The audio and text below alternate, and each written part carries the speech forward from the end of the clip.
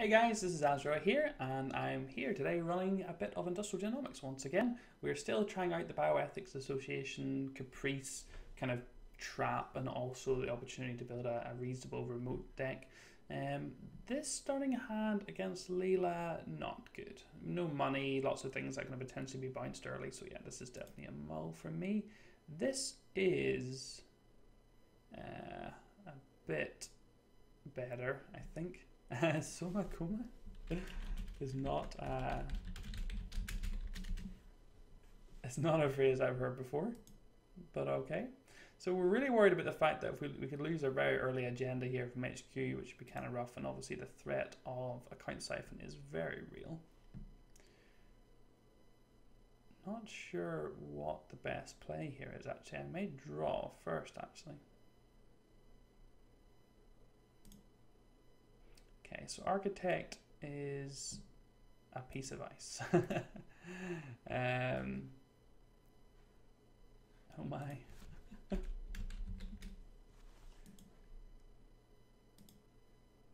So that's not a phrase I've heard before. And unfortunately we can't res both of these here. Architect doesn't end the run, so we have to be really conscious that this could go pretty bad. There's 7 agendas in deck. Oh, he does see a future perfect. Oh, that's grim. I feel like spending 2 is probably the right play here. Yeah, okay. My gut sometimes says 0 to try and get tricky, but I feel like it was too risky there not to do anything other than spend 2. But now I'm in a really tough spot where he's probably going to spend 0 this time. Yep. And now we are going to lose this agenda, guaranteed. Because I want to res this pad campaign. And if I don't res it, I think it's a bad play. If I don't res it, I spend 1, he spends 0. We get 1 more 50-50 go, best chance. I'm just going to let this agenda go. He's going to get the bounce architect back, and we're going to be incredibly vulnerable to an account siphon here.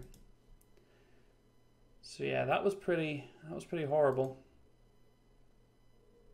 If he trashes the pad here, we're going to be super sad, but he did draw, which is not the end of the world. Okay.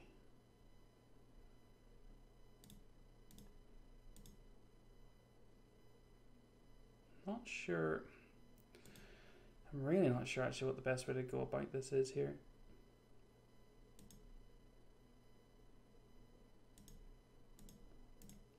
So we'll look to stabilize. Losing the future perfect is definitely the worst agenda for us to give up early. And it's kind of the downside of running 9 agendas instead of 8. Oh, we lose a caprice as well. Ouch. Okay, does pay for a pad that I've not paid for. It's pretty crazy. He's just digging hard here. Gets nothing at the last. So I'm kind of alright with that.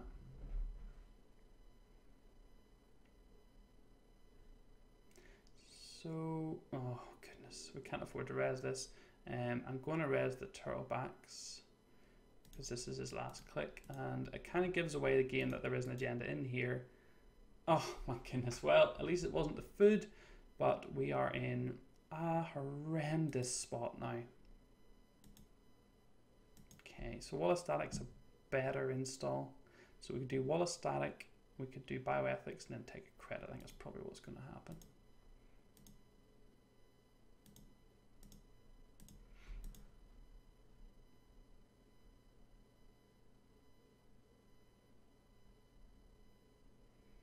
So I'm still, I'm kind of a little bit concerned, obviously. Another future perfect steal would be the game over. The 3 foods, the other Chronos and the Fetal all could be stolen without the game ending, but we're so far behind at this point.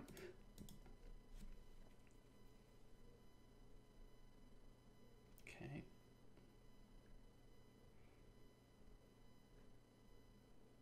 Oh, he tries to siphon, and we're going to get to stop that actually. That's pretty good for us. Oh, well, I'm trying to work out why he then went back to R&D after. How strange. And he's not going to have the credits to trash that, but we also don't have the credits to res it, so not a great spot. This might be just a credit turn. Oops, didn't mean to click that. Or we could credit, install the hostile infrastructure, but really I think keeping a couple of agendas in hand is not bad. I'm worried about the account siphon, but he is on 0 credits, so just have to hope that he can't get in this turn.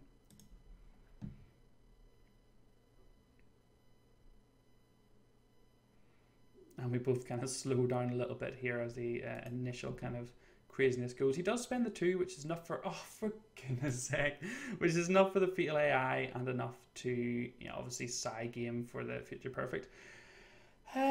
So yeah, the deck is just against us right now. We get a shock, which is good. So yeah, we're just in a tricky spot here. I'm going to, I think, draw hedge fund architect's probably going to be the play.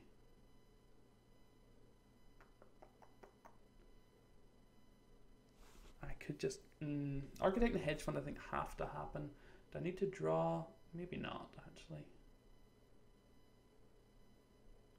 We could just put down the bioethics instead, but we have nothing in the bin in terms of stopping him trashing, which is pretty grim. But I think even just forcing him to go and get it is not that bad.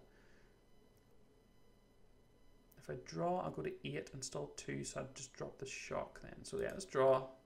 Mumba's good here. In fact, the Mamba actually may be a better install than the hedge fund at this point. So let's do the architect and R&D, let's install the Mamba, let's drop the shock. Yeah, I think I kind of prefer this a little bit.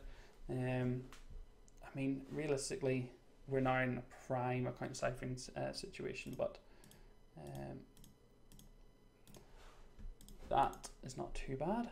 This is going to get to fire. Hostile infrastructure, future perfect, oh my goodness. Snare, hedge fund. Actually, Garu may be actually the call here. Ignoring the install cost. So I think the actually Garu on HQ might be the play. Knowing that that future perfect is coming. And then from archives, we'll get the bioethics, I think. Or the pad. I think either is definitely bioethics or the pad. It's a toughie. Or I could put the Caprice on HQ. I maybe like the pad here actually.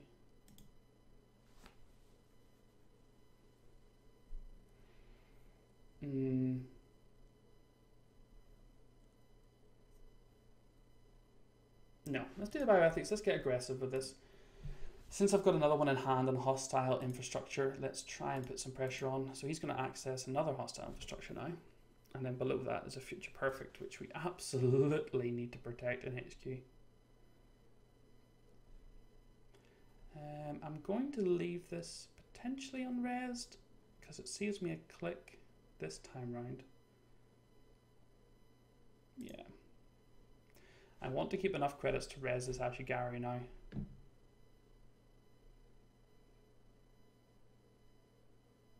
So hedge fund puts us to 9. We could then do the hostile infrastructure and the bioethics. That being said, the future perfect sitting on R&D is a potential issue. But I think I'm okay leaving it there for now.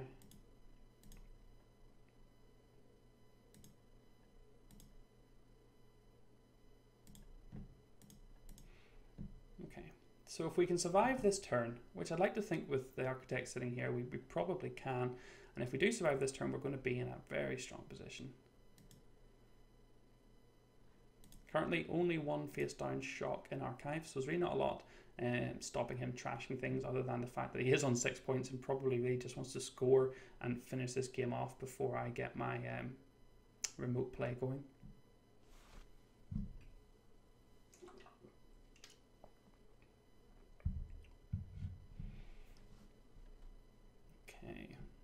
Awesome. So very happy for him to slow up a little bit here and start to look at the long game, because actually I'm happy with him being on 6 points and this game going longer. We'll res our 2 bioethics. And we hit gang sign and HQ interface. That's a pretty good hit actually. So I think drawing up and potentially trashing another card is definitely something I want to do here. Yeah, let's just keep going. I think actually the hedge fund might be the card to get rid of here. Hostile infrastructure, putting a second one out would probably have been good also actually. Well, let's dump the hedge fund and let's dump the new AMP for now. I have learned from my previous games that having the new AMPs towards the end of the game can really just grab you a win out of nowhere. But right now I think getting some face down cards in here, forcing him into a difficult trashing situation is going to do a ton for us. This bank job's alright. I'm not too concerned about it. Right now we're going to be forcing him to draw a lot, which is great. We'll get the hostile infrastructure up. We had a code gate breaker, which is awesome. So the Inti and the Zul's gone.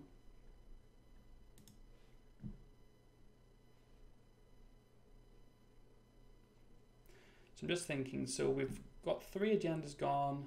If he does hit another Kronos, he wins. So I feel like R&D needs to get the Lotus Field onto it.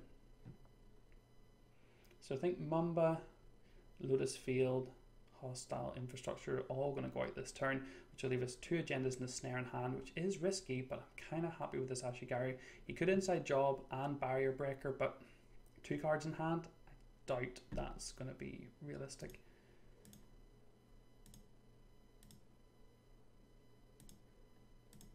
Okay, just going to zoom out one touch. So yeah, this is potentially quite a strong position for us now. The unfortunate thing is that we don't really have enough ice now to support a strong remote. This actually Garu and Wallace Static really want to be on the remote that we're trying to score from. Relying on the Architects and a Lotus Field or Cricks to protect a remote is not something I want to be doing. Let's do some more resing here. And I think I'll just go ahead and res to hostile as well. Okay. Would really love to get another shock and a Shiku into the bin. There's the Kronos. Okay, so I'm not sure how I feel about that. Having it in hand is kind of good. At least I know where it is now. But inside job is still a really real threat.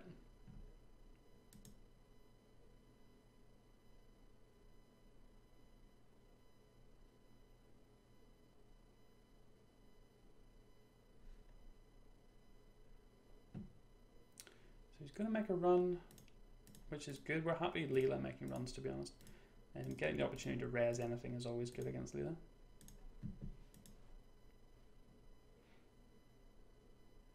This is still very inside jobbable.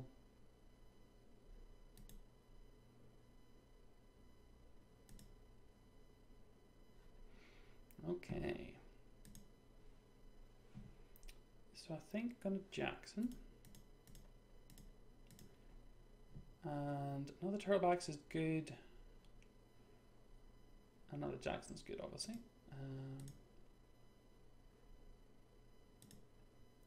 And let's just go ahead and bin the Future Perfect.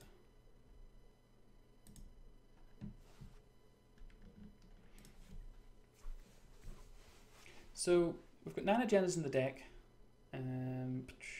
2 Future Perfects.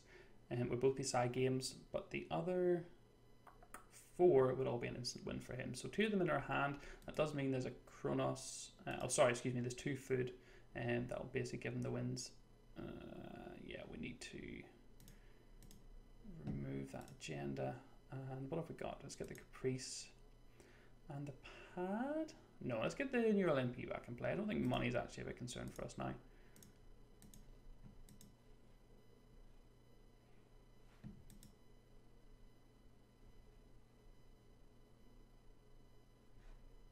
And we'll res this Turtlebacks. And another Jackson, wowie. And we're continuing to do 2 net damage a turn. If we hit another breaker, we could be on to a pretty good position here.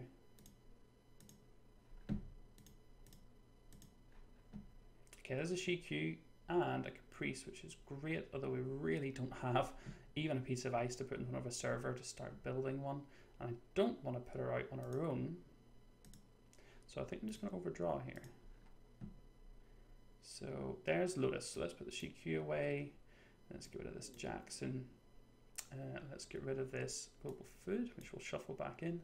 No museum scene yet, which is not having a huge impact. And the snare, I think we'll want to shuffle back in at some point. But this Lotus Field and Caprice are going to be crucial, just starting to put some pressure on now that we're 6-0 down.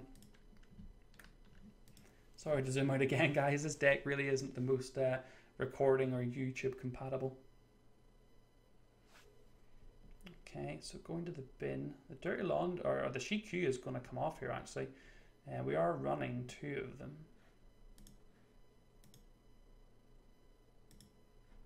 So we'll get rid of the food, the Jackson and the snare. And for CQ to be effective here, we really just want to pay 3. Because if he takes the net damage, he would die then from the bioethics. So he goes down to 5. Still means the Global Food gives him the win, but the Kronos doesn't, which is actually nice. And there's a museum. Okay. We do have 2 Neural EMPs in hand, which I think I may just fire off here.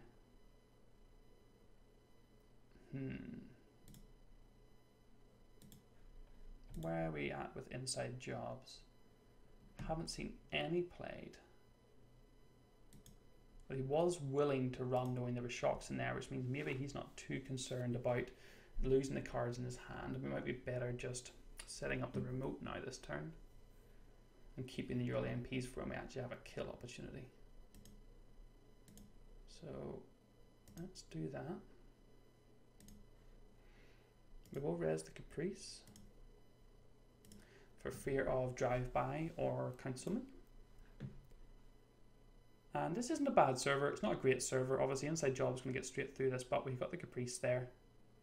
And it's unlikely that he'll be able to really do this and continue putting pressure on. This CQ gave us an opportunity to really make this play. And if we can Kronos Protocol out 20 cards, or Kronos Project out 20 cards, I'm kind of happy with that. Not sure if Leela really runs a lot of recursion. We've only seen 3 influence points so far.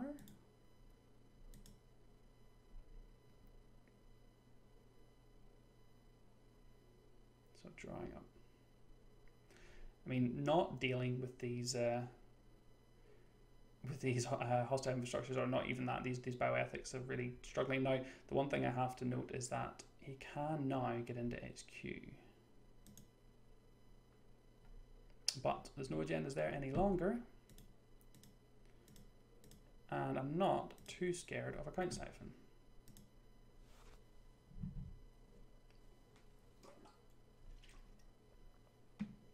We lost an inside job and a turntable. That's pretty great for us, actually. Oh, I actually forgot about the bounce, of course. How silly of me, but that's not a big deal.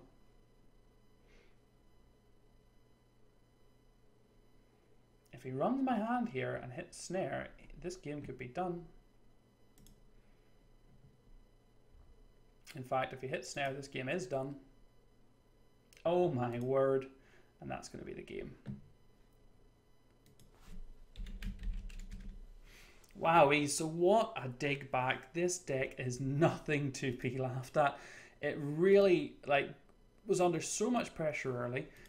We did give away a lot of agendas, but just by really getting this pad, Turtlebacks and a Mumba Temple, just getting those 3 to stick, that just powered us through and enabled us to get all the cards to hold on the board. We didn't even need to ice archives that game, and I think that was really down to us getting a couple of bits of ice on the centrals and knowing where our agendas were for the most part. Ended up working pretty well. That's probably the best of the 3 games I've played so far with this deck. So again, guys, any comments and changes or anything you've noticed, please do fire them below. They're always welcome, and thanks so much for watching.